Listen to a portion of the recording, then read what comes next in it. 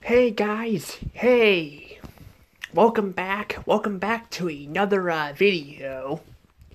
This time I'm gonna be talking about the Mario movie.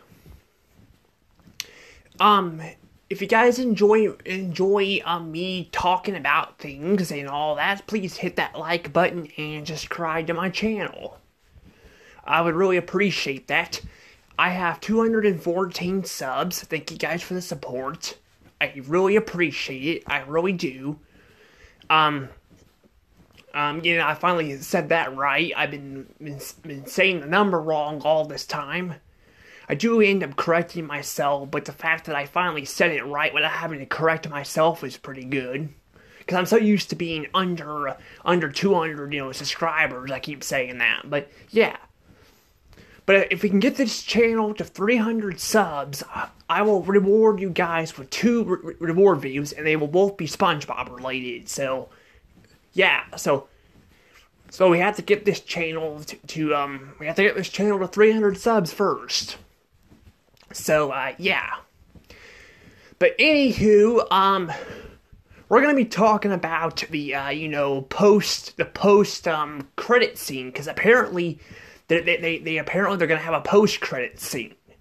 Now I'll be talking about that in a second. First, I want to tell you guys that today I went to Slackers to volunteer at the mall because I wanted to try out a job. Because, with my medication and stuff, and my depression and stuff that I've been dealing with from the past, it was really hard for me to get a job, and my bipolar too. So I had a lot of problems. I even had my legs messing up, so it was really hard to get a job. And I had to deal with getting my wisdom teeth taken out too. So I had a lot of things going on that made it really difficult for me to get a job. I still haven't got a job. I'm still not working at Slackers 100%. But what I'm doing here is I'm volunteering. I'm going to the Capitol Mall in Jeff, and I'm volunteering there once a month. I'm going to be doing it once a month. I'm going to try to, at least, if they can get me in. Now the thing is, though, it was pretty fun there, actually. It was fun working there. I liked it. It was always my dream to work at a movie store. It was. Slackers is it's more of it's a little mixture of movies and games, but they sell a lot of movies there, they do. And I always wanted to work at a movie store. I did. I wanted to work at Hastings, but they closed, so I couldn't work at them. I couldn't work for them, because they closed. So yeah, I was so happy to finally be able to volunteer there at least. And I didn't get a paycheck because I was only volunteering there, but they did give me store credit so I can buy stuff there. Well, the manager did. He's pretty nice. I like him. He's pretty nice. And yeah, I volunteered there. Had a blast. I did some vacuuming. I organized their stuff. I helped organize things. I put up a little bit of stuff on the shelf too, but I couldn't do a whole lot because we spent a lot of that time trying to get stuff organized, because the ship truck came in and there was a lot of stuff.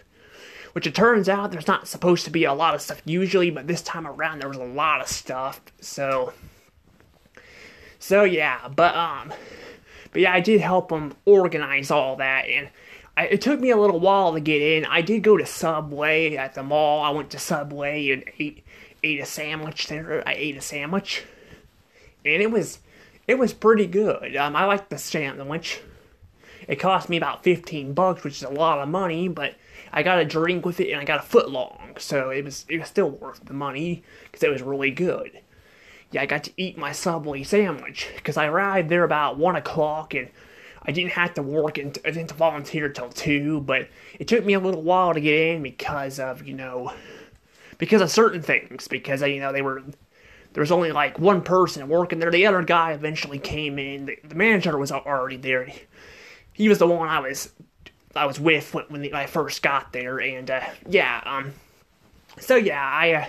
took me a while to get in. I got in and got to do some stuff. like vacuuming and stuff, putting price tags on the Slackers DVDs, and I even got to trade in some movies too. So I got to trade in some movies. So so I only got $5 for it, unfortunately, which is not a lot of money because I traded in a lot of movies, but it's still $5 is still something, It's not. It's kind of, I was a little upset, but $5 is still something, It's not a whole lot, but it's still something, And plus with my store credit, which I'm still not sure. I'm not sure if the store credit was the 15 they added on to the 5 that I got, or if it's something that's something that's completely separate, because I did get store credit. Also, before I start the actual video, I want to mention that I'm going to be selling my book. I made a video on it back about, I think it was a couple months ago. I can't remember when I made it. The book is about 2 ghosts going to the mall, and I made a book on that. I've actually sold a few copies already. I have.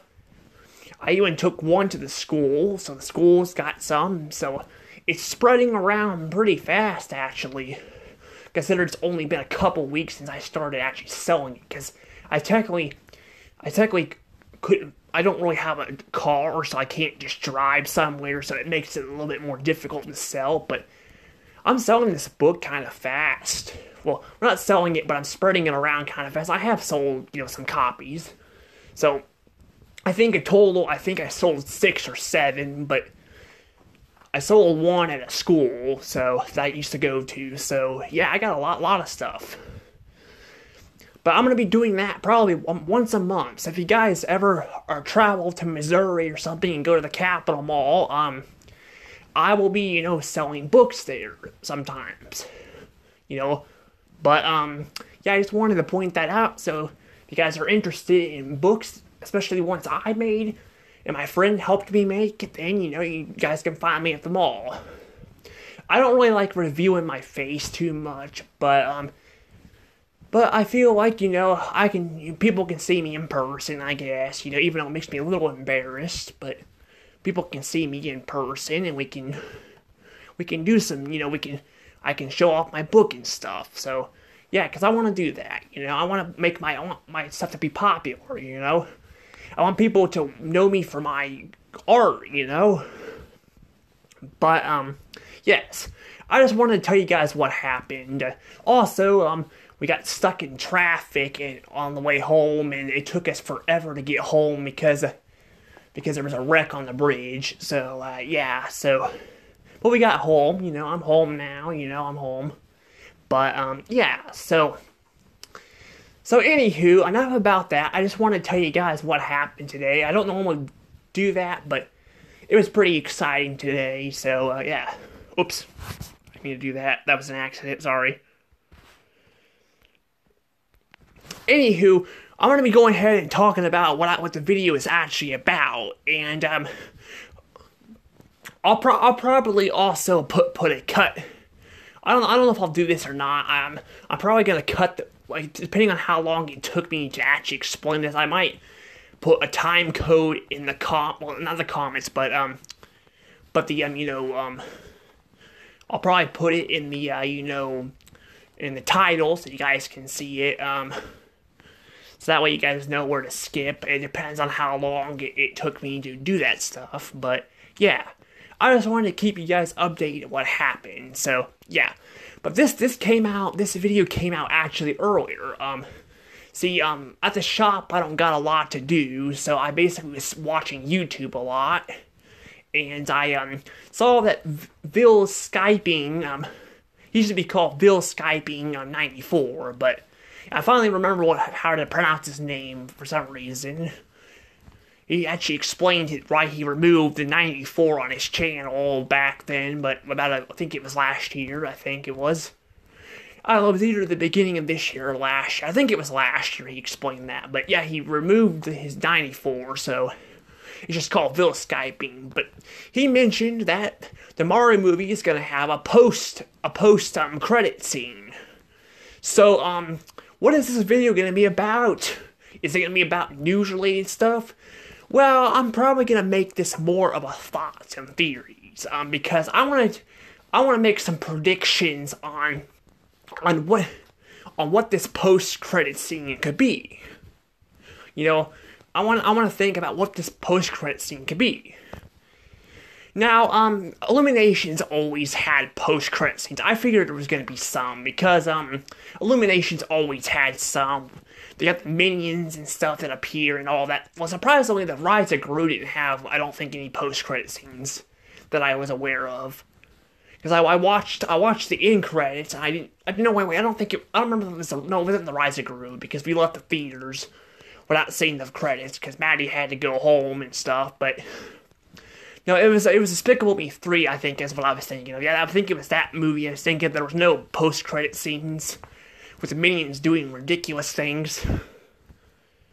No, I think they're all right. I think they're all right. I mean, I don't like how you can't understand what the minions are saying. I feel like they just talk gibberish. Now, technically, I think they're supposed to be. I heard they actually speak multiple different languages. They're not just speaking gibberish; they're speaking multiple languages. No, it's not always a bad thing, but the fact that the Illumination stars these guys, these are the face of Illumination, it's kind of just strange. It's strange, you know? Like, we can't understand what they're saying. It's kind of like if, like, let's say, I don't know, we had, like, Jabba the Hutt or something be the face of Lucasfilm or something, we can't understand what he's saying. I mean, to be fair, you can, you know, he has dialogue, but even then, it's like, it'd be kind of annoying just to have to read the dialogue just to understand what he's saying. So, yeah, I mean, it's kind of annoying, you can't understand what they're saying. I know people despise the minions, I think they're alright, I don't think they're the worst characters ever. But I don't think they're that great either, I think they're just alright. But, I mean, the films probably, the Despicable Me movies would probably be... It'd be kind of different without them in there, but I don't know. But yeah, they do have post-credit scenes for the most part. But, I don't know about... I don't remember if the other movies have it or not, but Despicable Me movies did. Now the Mario movie is supposed to have a post-credit scene. Now, I'm making a prediction video on this. Also, the reason why the coloring down here is green and not red is because I want to save the red coloring when I actually review the Mario movie. So, I want to actually review the Mario movie and all that with the red coloring for Mario. So, that's why it's green instead of red. But yeah, so basically though, there's gonna be a post-credit scene. Now, I want to say this doesn't mean this is actually gonna happen. This is my predictions, but if you guys feel free, you guys can leave your own predictions down in the comments. But I want to think here about what could the post-credit scene be, or scenes. You know, it could be more than one. I don't know. I have a feeling it's gonna be probably I think it's probably gonna be one post-credit scene. I don't think they would just throw the minions in there like that. I mean, yeah, they are the face of Illumination, but it's but I don't know if you know, they would just throw that in there. So I think there's probably gonna be one post-credit scene in the movie. There'll be one post-credit scene. Now post-credit scenes usually reveal something. They reveal something, usually a sequel or a spin-off or something like that. Is what they usually reference. So what could the post-credit scene be about? Well, it could be Rosalina. Rosalina could be in the movie because Luma Lee's gonna be in the movie. Yeah, he's gonna be in the movie. I still don't like how they made him a boy and not a girl, because I feel like Luma Lee sounds like a girl's name, but hey, I don't know. But, you know, that's just me. You know what? But anywho, yeah. So yeah, I'll go more into depth about that when I actually review the Mario movie. But I just want to say that out there, because Lumily just sounds like a girl's name. Like if you go on Twitter and stuff, I've seen people mix the gender up a lot because a lot of people said called it a she because Lumily sounds like a girl's name, but they make it a boy's name. But I don't know. But yeah, anywho, they could have Rosalina, appear in the end credits because they're having Lumily be in the movie. Now I was really excited to see Lumily in the movie. I was so excited, I really was. Although he's kind of a goofball, like he's just I think he just doesn't take things seriously. It looks like he's gonna be a dip. Yeah, they even say he's dim-witted. Yeah, I remember I watched the trailer and I didn't know if it was a she or he when they literally addressed it was a he. But I couldn't hear the trailer very well because I don't have freaking earbuds. I couldn't hear it, so that's why I thought it was maybe a female or I don't know if it. But I kind of saw it and then make it a male because most Mario characters are males. But yeah. But I don't know if Rosalina would be. I don't know if they would just put Rosalina at the end of the movie. I mean, they could. They could put her at the end of the movie as a surprise character, like to have like maybe a final message or something. Because they could have a sequel to this movie too. They could. Because I don't know if they're gonna make a sequel or not. Because I think what's gonna happen is they're gonna be making spin-off movies. There's already, I think, a Donkey Kong movie in production. Well, they already announced a Donkey Kong movie. So, Lee K's gonna have his own movie. Now, I'm not sure if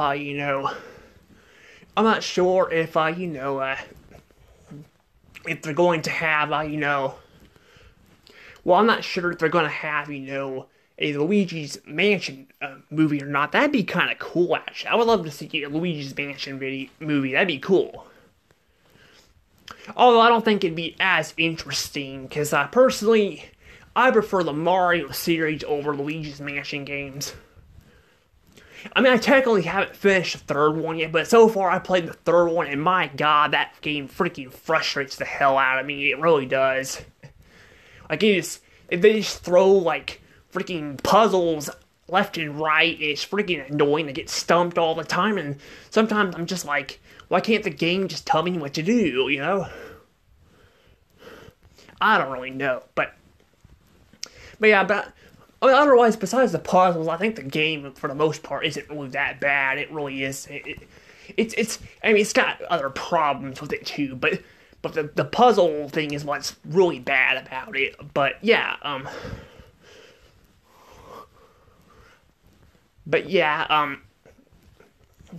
I do gotta say, though, that, they could make a Luigi's Mansion spin-off, or they can make a Paper Mario movie. Because here's the thing. There was supposed to be a Paper Mario movie that they were talking about making back then. It was going to be a Super Paper Mario movie. And I'm so bummed that got canceled because I would have loved to see that movie. I would have loved it. It probably would have been great. But sadly, it got canceled. I don't know how well it would work as a movie, though, because, because there's so many characters in Super Paper Mario, I don't know how well that would work as a movie, or even a TV show. Well, TV show, what they could do is, I'm not gonna lie, I've been thinking about this, because I've been thinking about, like, wouldn't it be cool if I could write the scripts, because I probably could. But Nintendo probably wouldn't hire me, because I never worked with Mario before, so they probably wouldn't hire me. But, the thing is, though, is that I've talked in the comments with people before about mentioning that I've actually had plenty of ideas for scripts and stuff with Mario and stuff, Paper Mario. Like, I was thinking about making, like, that, like, a 1,000-Year Door show, where it's more like, where it's more story focused and stuff, and, like, it's kind of like a Mystery Incorporated, or, Gravity Falls, where, like, they have, like, they have like a main villain or something, and and all that, because that's kind of how the story kind of is set up in the game. But you gotta obviously make it different, otherwise people aren't gonna watch it. But I could probably make my own. I might make my own video on that. Maybe that'd be kind of cool. Make my own video on that stuff, But yeah, I gotta say though, I mean, they could have made a Paper Mario movie and all that, and yeah, I mean, that could have been kind of hard because there's so many characters in the movie. That's the problem too with this movie. They're throwing a bunch of characters at you, which that could be a good thing or a bad thing. I'm not really sure. I mean, it looks really good, but you can't really judge it until the movie comes out. Which the movie's coming out in. Actually, I think it's coming out next week. Yeah, the movie's coming out actually next week. So we're gonna be seeing that movie pretty soon, and I'm gonna go see it in the theaters. I'm gonna go see it. It looks a lot more interesting than freaking Lightyear, that's for sure. I don't know if you guys know this or not, but back last year I made a reaction trailer to Lightyear, and the trailer looked so boring, and the movie ended up being boring too and forgettable. So yeah, but this looks more energetic. It looks more like it has more funny. It looks more funny, and like the jokes don't feel cringe. They don't feel cringe at all. They feel really funny. I mean, it's kind of dramatic, but it's dramatic in a good way. It might not make you laugh, but it looks more like it's trying to be a good movie while trying to be funny at the same time, instead of trying to throw stupid jokes at you like every second or so, like Lightyear did. So yeah, I mean, this movie looks like it might be a lot better, but I don't know. We'll have to see. But yeah, I mean, there's a lot of things we don't know about the movie, and yes, they revealed a lot of stuff in the trailers too. They did. Some people think they might have revealed too much. They might have. I don't know. I'm hoping they didn't reveal too much in the trailers because I want to see the actual movie. Now, some people might just skip the trailers and just go right to the watching the movie. But for me, I like to watch the trailers and stuff and see what the trailers are about. So yeah. So the fact that they have a lot of like stuff that they don't have just trailers, they have pieces of the movie all over the internet. But there's multiple pieces. Heck, they even made a freaking Super Mario Bros. Super Show remake of the original theme. Or I don't know if that was a remake per se, but they have like the same song, but they have like them in a van or something. Which is pretty cool, actually. I really like that, but pretty interesting. But yeah, so they actually have a lot of stuff from this movie, so they really want this movie to do well. But I don't know if it's going to do well or not. We don't know until the movie comes out. I do have the feeling this movie is going to definitely do really well, though, because even if people don't like it, because I'm hoping people like it, because this will make Nintendo want to make more, movies again, because Nintendo kind of stopped making, Nintendo content for a while. I mean, there were some shows like Megamind and Sonic and stuff, which Sonic is more Sega, but, they're partnered up with Nintendo, so. But, they made some shows, but for the most part, they kind of, stopped making shows because a lot of them were bad. Some of them were good, but a lot of the shows were really bad back in the day. So, yeah, but I don't know, we'll have to see. But I don't know what the post-credit scene is going to be about either. I really don't know, because again, it could be anything. It could be a cameo of Rosalina, which I don't know if it would be because it's